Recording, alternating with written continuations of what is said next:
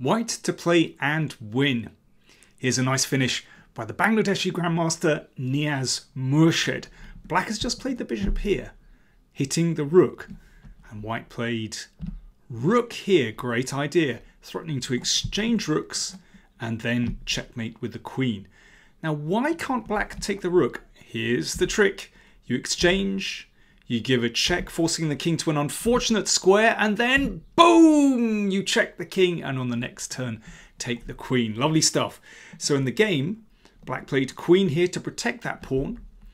And now the trap snapped shut. Great move. The queen came back. Rook takes. And now an important move with the queen. And rook here, threatening queen takes bishop mate. That was the final move of the game. Black resigned. Don't forget to subscribe to the PowerPlayChess channel. It's King's Gambit week on the channel. Don't miss it.